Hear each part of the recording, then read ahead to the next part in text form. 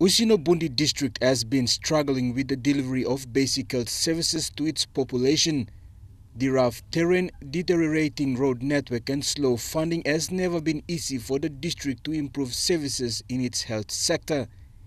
In a visit to Wewak recently, the Usino Bundi MP and district officials met with Dr. Max Griffith, a flying doctor who believes mobile air services is an opportunity to serve the rural people of PNG. That the services can come to them and they have access to services which will help them overcome some of the greatest problems that they confront.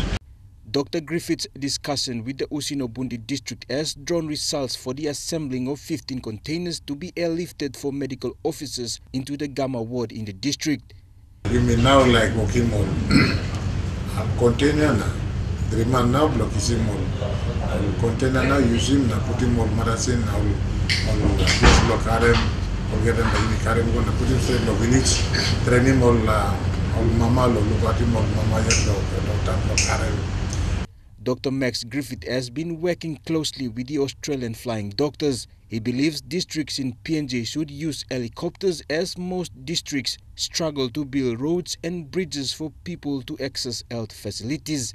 Is that helicopters, which are quite appropriate for a mountainous area where conventional planes cannot land, that helicopters could be the answer and will be the answer. Make no service block of sick because they're no village. So people come because all you got is la bell tuna, bell tribe lo this la kind one direction so.